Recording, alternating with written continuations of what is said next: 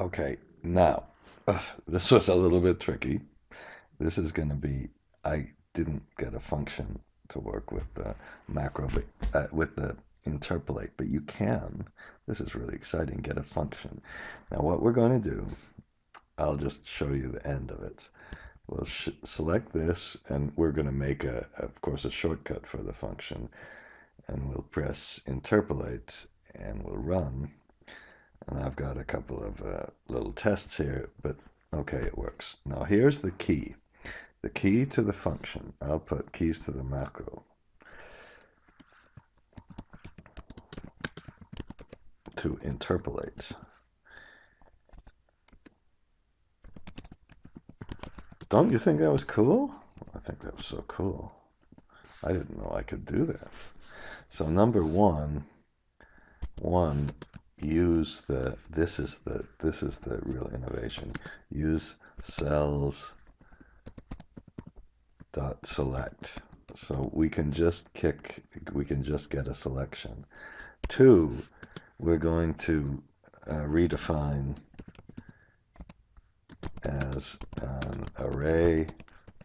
Three, we better use, I think, option base one. I'm not even sure we really have to do that. And uh, and then four, we have to use the power function.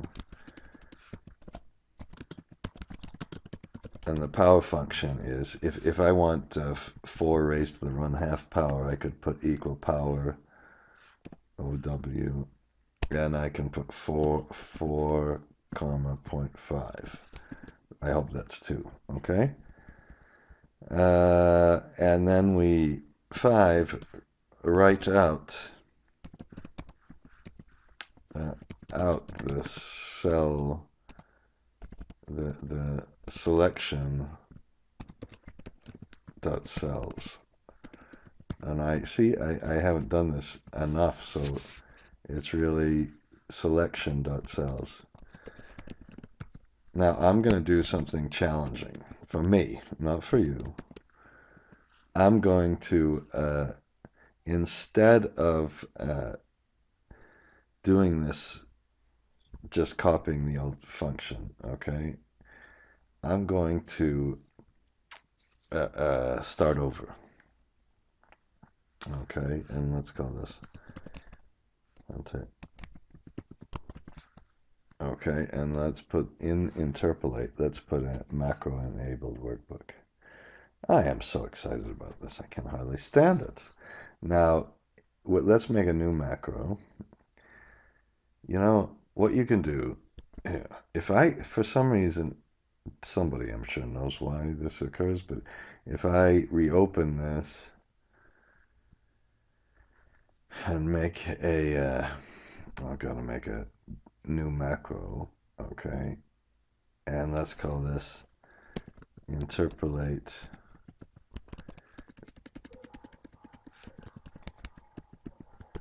V for video. That's what the V means. Okay, and then let's stop recording. Now, if I go to the macros,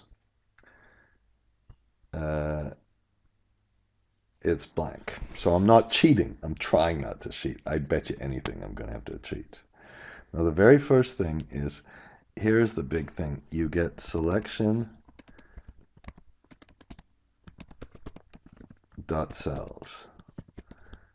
And then we can put row, comma, column. And I think that's, whoops, and then we can put test equal. How about this? This is a big one. So let's go, and you know, I suppose we want to make this really flexible. Oh fuck. We can just do it in rows or columns. I'm not gonna worry about finding. We're just gonna do it in rows now. We can figure out how to. Well, why don't we put num equal num equal selection dot rows, num row and num column equals selection dot col. No, I bet it's columns. Is that right? And let's put msgbox num row, and we better put a column.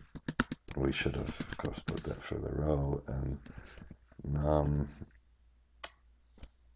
col. Okay, and then, okay, so let's put for, here we can do this, for I for row equal 1 to num row,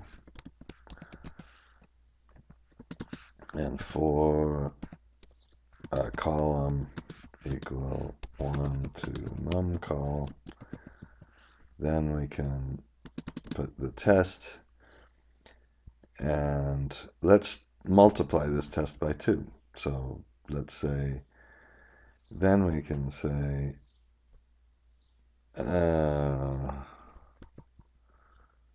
test equals selection rows times 2. And then we can do the backwards. We can do it the other way and put selection.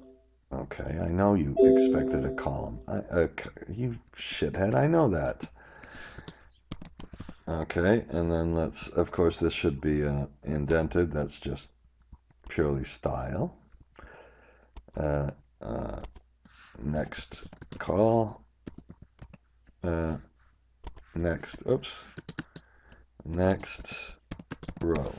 Okay, so let's just go around. This is really the key to the whole thing, is getting, once you understand that you can do this, so 1, 2, 3,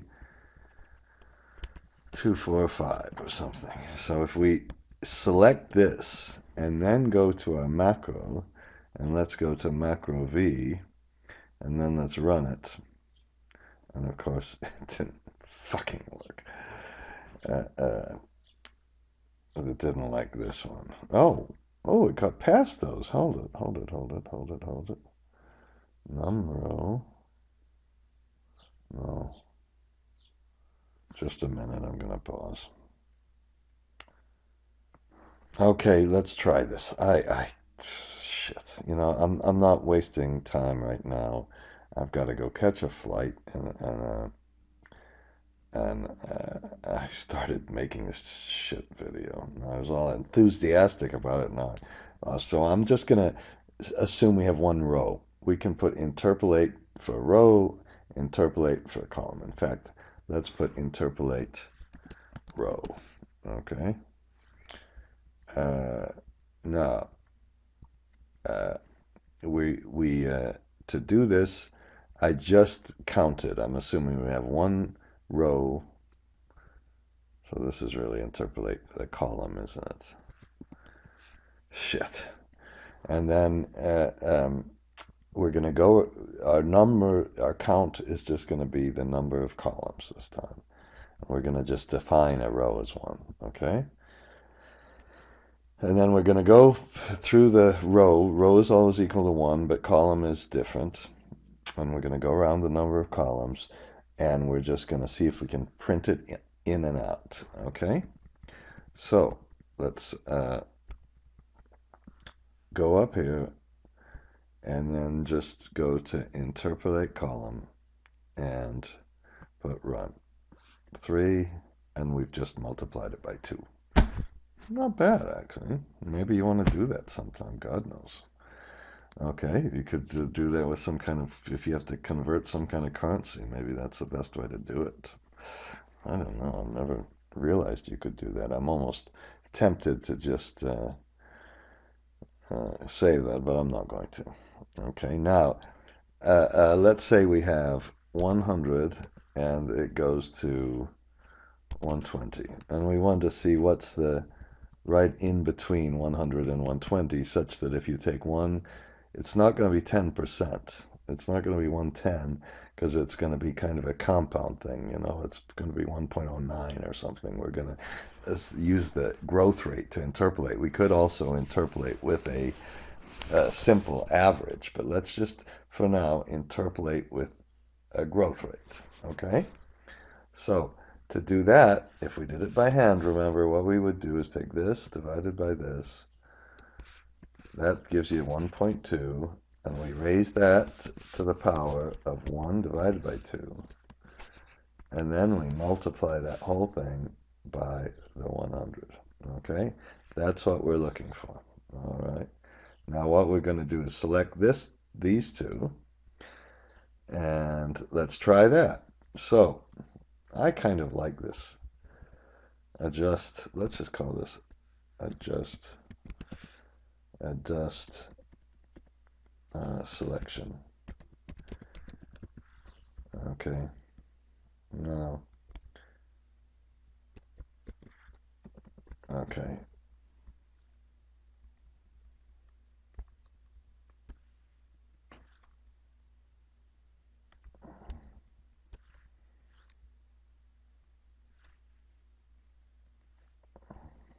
Okay. Now we're going to call this interpolate.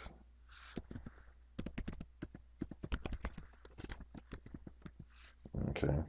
And once we have the interpolate column, we do the same thing. I don't need this anymore. Okay, but this time it's going to be a little bit tricky because we need to first get the power function. We need to first say, well, we're only going to interpolate if let's do one thing first. Okay, it's kind of a two-step process. Let's make something called series. Call equal selection cells selection dot cells row comma call. Okay, and we need then we better make a dimension of series, and don't be afraid, make it a whole bunch, you know. If you might get even more. I don't think it really costs you anything. When I was your age and young, that was our big issue, to get enough fucking space from these PC2s or something with our floppy disks. And you know, when I was young, I used to be able to put the floppy disks in and out real fast. Oh, that sounded bad.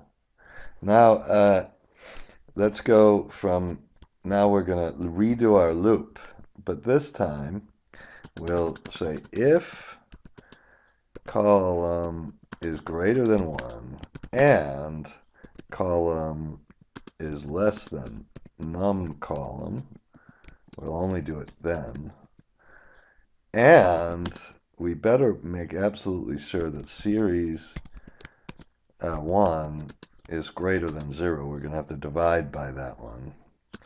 Then I think that's all we need. Do I need anything else? And then let's put growth rate. This is a little bit transparent, kind of like our normal transparent. And we put worksheet function dot power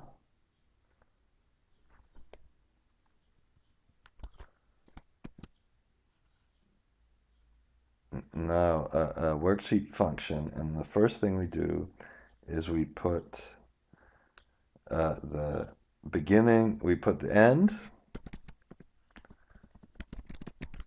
num column. Did I forget to put call somewhere? I probably did. And we divide that by series 1. Okay, and then we raise that to 1 divided by num minus 1. Okay. And then our series that we're going to do is for this special little in-between stuff is growth times series I minus call. Did I put minus 1? Okay, and this shouldn't have been there. Call 1 growth series 1. Okay. And if it works, which it won't, because I'm sure I did something wrong, then we'll be done. No, we won't. Okay. Now, we go to macros, and we go to interpolate column, and we press run. And we just forgot that.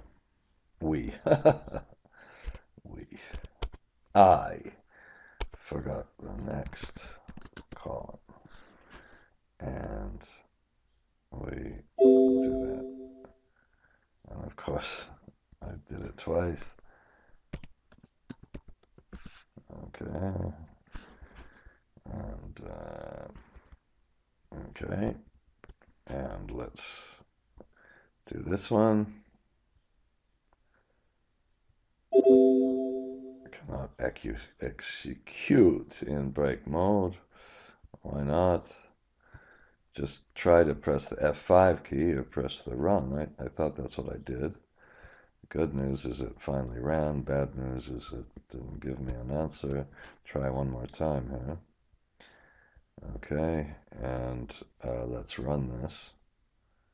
And let's turn the video off and find out what stupid mistake I made. Okay, you finally got it. You know, this was so stupid what I did. So stupid, I forgot to put the num call. I put a column instead of num column. So I put a factor is the series, the end series divided by beginning. Index number is 1 divided by num column. I kept on putting num column. The growth rate is the power. Series is the last series plus 1. And I have to go get my stupid plane. So if we would put this, whoops, oh, I don't know how much we would put it like this. And then we could go to macro. Now, of course, we're not going to do this. We're going to assign the macro to a, okay, and then we get our interpolate. Is that fucking cool? God, sorry. Now, we can, let's get the growth rate to make sure it's always the same. Okay. So we have the same growth rate. Okay. Now, the next thing we can just go to a macro. We can do a couple of things. If I wanted to put this as Shift I would just press like this, and then we could now we could do the same thing and just press Shift Control I. Oh shit! I have another Shift Control I.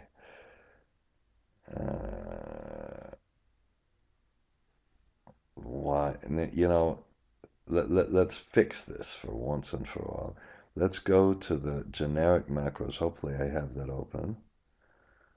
Yes, and go to the developer, macros rather, and go to auto open. And when we want to redefine something, it's better to on key. So do I have an on I? I don't have an on I here, but I'm going to put this in generic macros. So we're going to, where's my interpolate? Interpolate, let's press edit. Oh, come on. Macros. No, it doesn't get me that stupid thing. Okay. Now, let's put auto opens.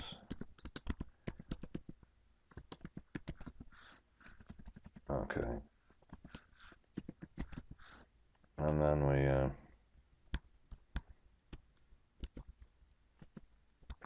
we put, and then we'll define that to be interpolate call.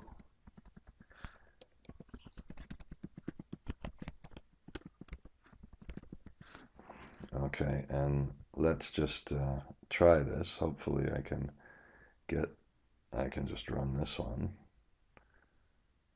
Okay, and now Shift Control I, and Shift Control I works. So we have to define it, redefine it in the auto open, and I'm putting it, I think this is really worth putting in the in the generic macros, don't you? Okay. So we copy this and we go to the I'll say Windows generic macros.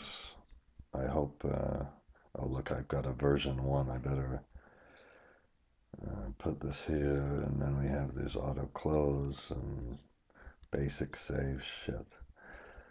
Oh, this fill to the right, my favorite macro of all time. I'm going to leave this. I couldn't get the undo fill to the right quite yet.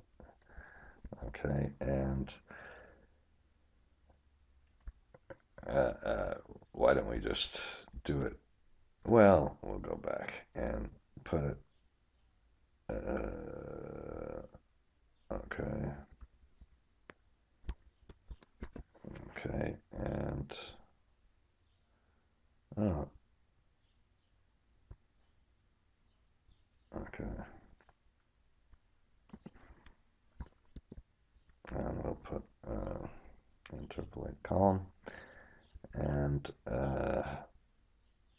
we can even, I suppose, put it. Hope I can put it here.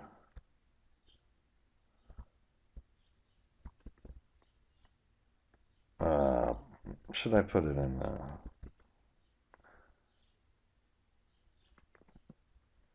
You know, and this should be X column because we put all the ones here.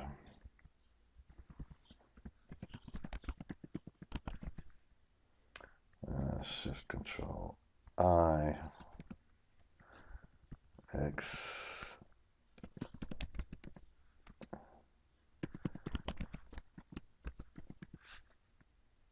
Okay. Okay.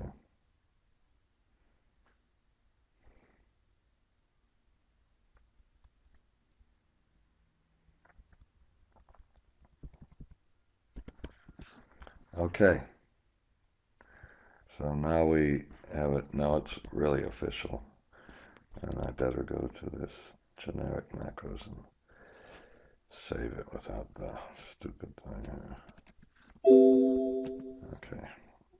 So I gotta put that on the website and all of that. Okay. Okay. And I don't know, I was doing something else here, and I got myself completely off track for the whole day by doing that, but I think it's cool.